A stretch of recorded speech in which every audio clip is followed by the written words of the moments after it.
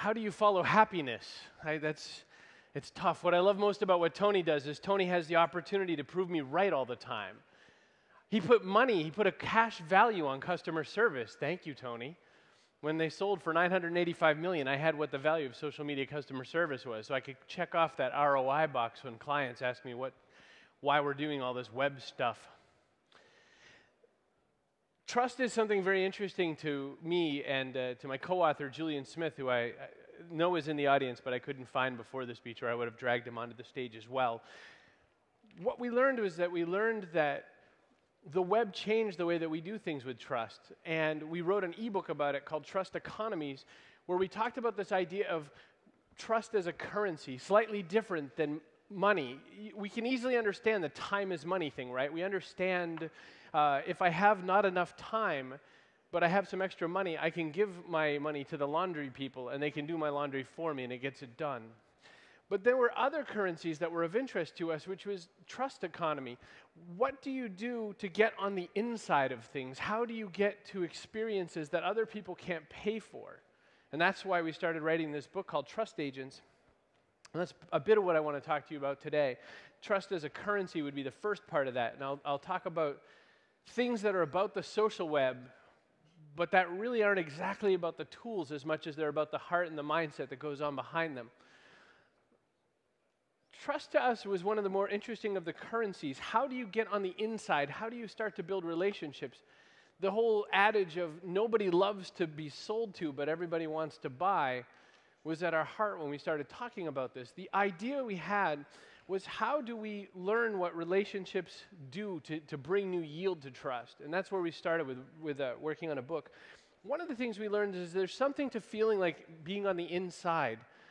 Do you know that feeling that there's a difference between when you go someplace and you don't really know anybody and you're nervous and you're kind of like this, and there's that thing where you're with your friends and they've brought you in and they've taken you to the experience and brought you to this other place where you're suddenly one of us. You're suddenly one of the people who knows what's going on. I mean, coming in here off a plane ride from Atlanta in the United States to here with no sleep, I ran into Chris Hewer and Christy and Lewis and people that I knew and faces that made me feel a little more comfortable switching countries like that. Being on the inside matters. The other thing we're learning is that these new tools create something that I've been calling the serendipity engine, which is this whole notion that things like Twitter allow us experiences that just didn't exist before. You never look down on your cell phone and think, oh, I have 200 new contacts here, because that would be creepy.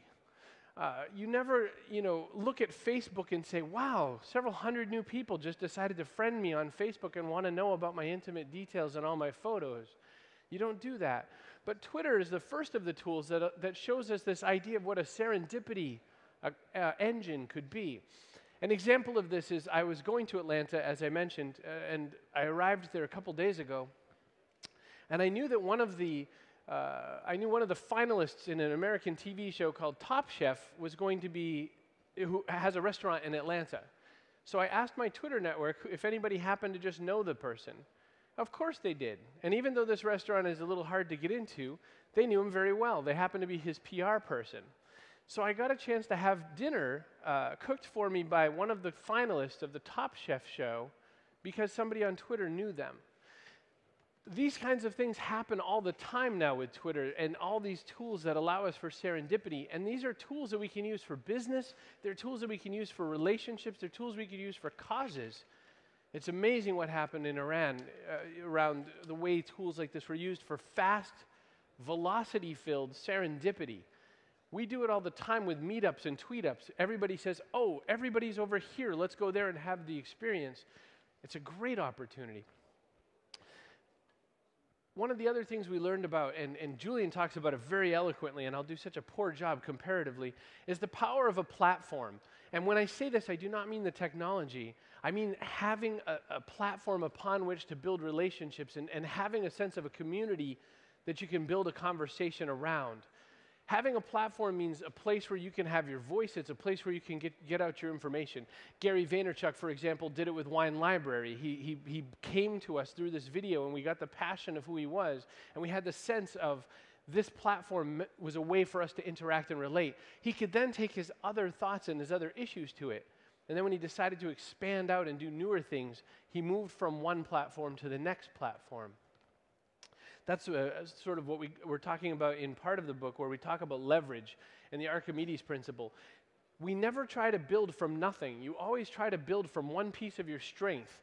We call it, we think about poker or gameplay, and we think of the fact that it's all chips.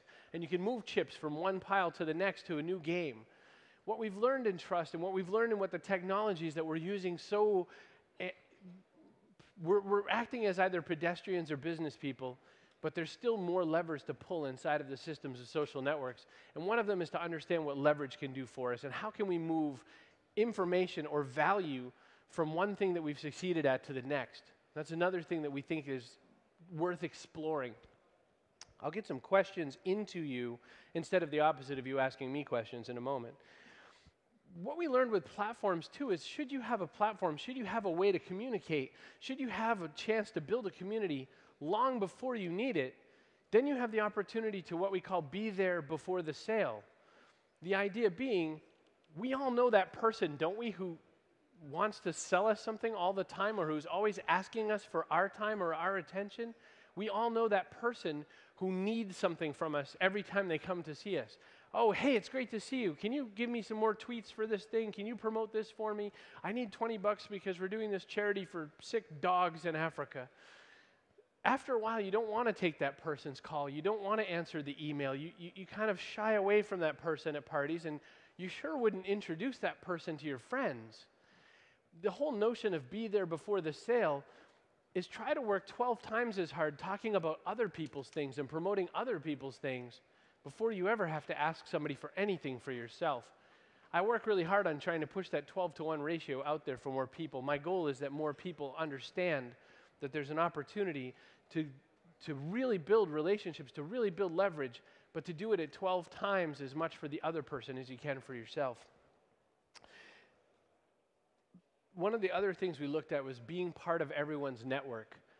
We learned that there's a number called Dunbar's number. Robin Dunbar believes that all primates, including humans, sorry, creationists in the room, all primates, including humans, have a social network expandability of approximately 150 people. Beyond that, it deteriorates. We don't mean the software social networks, we mean people. Essentially, we can only roughly know 150 people reasonably well. Everybody outside that circle falls off.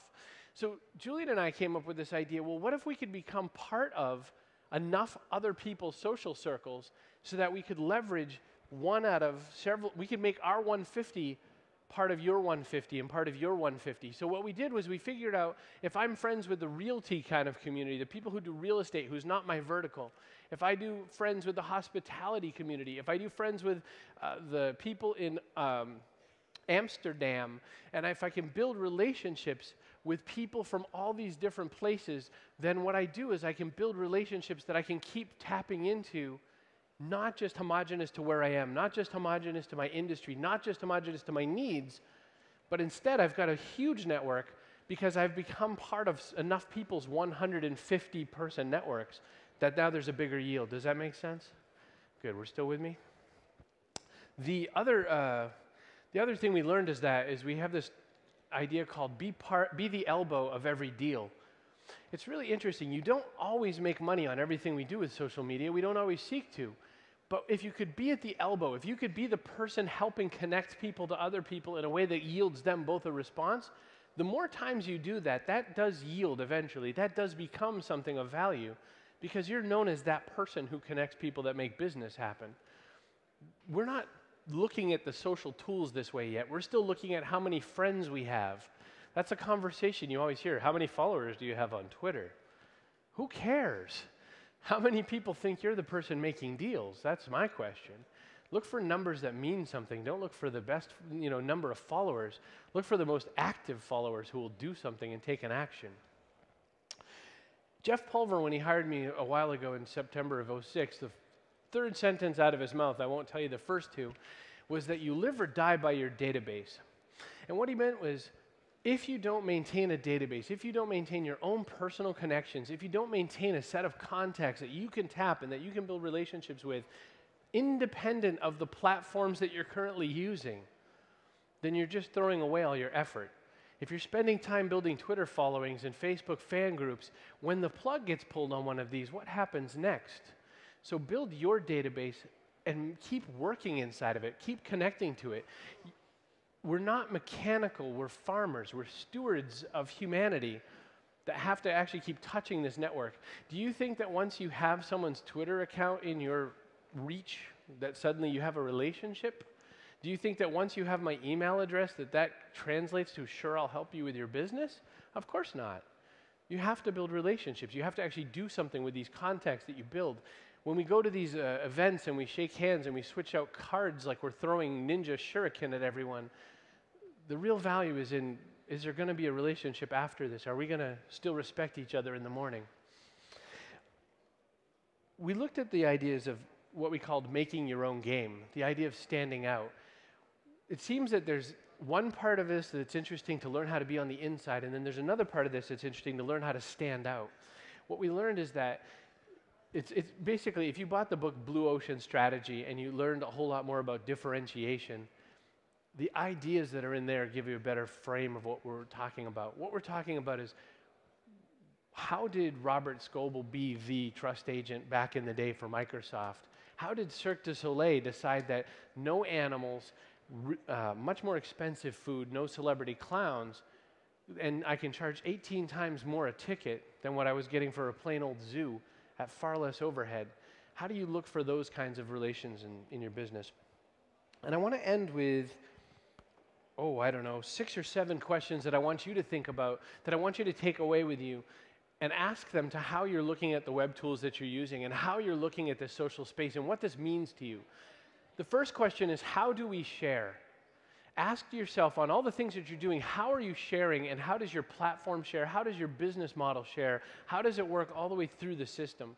I think that one of the most interesting things that we found in this whole use of social networks is, if it's a dead-end street, if it's a locked-up, closed environment, nothing happens, nothing goes anywhere. But if you have a system that flows, if you can share, then everything gets bigger faster. How do we collaborate? Are you allowing information to go deeper into your system, or is it sticking around the proprietary areas and never going out to the rest of everyone? Again, think of things as a flow. How does collaboration actually empower all the work that you're working on? How do we go from home, of the home page, to being nomads? 7 or 8 years ago, it was all about the site. It's not about the site anymore. It's about being where the people are. It's about having your information touching the places where the people are. It's building what I've been calling outposts that do lead back to your home base, and building passports for the places where you don't want to build an outpost. So how do you go from having a home page to being a nomad? Not that you shouldn't have a place for them to land, but where are you going to put yourself where the people are? How do we extend experiences from the physical world to the web and back?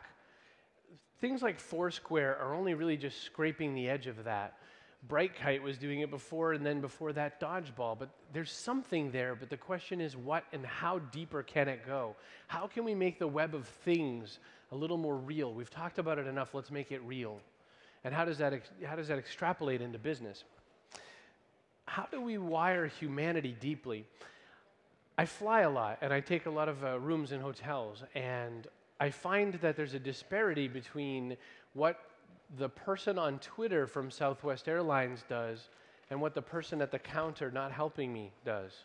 And I think that it's true of the hotel chains that are using the social networks. It's true of all these systems. How do we wire this humanity that we're expecting from social experiences? How do we take the human face that we've come to expect from the systems and the people that we talk to on the web into the rest of the system? And how does that information go from the person who's the Twitter contact to the call center and the customer service hub and to all of the senior team and the designers and the developers, etc.? Next to last question. How do we go from being a theater, where there's this, the stage, the audience, to theater in the round, like unconferences, and the opportunity to build 360-degree conversations? How does this work on the web? Does your site push information out, or does it start a collaboration? And is collaboration the right way to go? Maybe it's not always the truth. And if so, then how does a 360-degree human do business? What does it mean to have that whole environment of you needing to be human and a business person or a nonprofit or whatever? How do you blend these relationships up so that you have the right mix of all of those things? This is the way I'm looking at the web. This is the way I'm looking at social media tools. These are some of the questions that we ask in the somewhat oblique way to my clients when I work with these brands like Molson and Comcast and all that. What they're looking for isn't, should we have a Twitter account, or how do we get a Facebook fan page full of people? I think they're looking how to put a human face back on business and how the web's going to help them do that. I think there's so much opportunity still left to have, and I think there's still so many challenges left with going from learning how to build profiles and add numbers to how to build trust agents and people who we think would be more believable, reasonable humans that we want to actually do business with. I'm Chris Brogan. Thank you so very much for your time. Thank you, Chris. Thank you. Thank you very much, Chris. Thank you.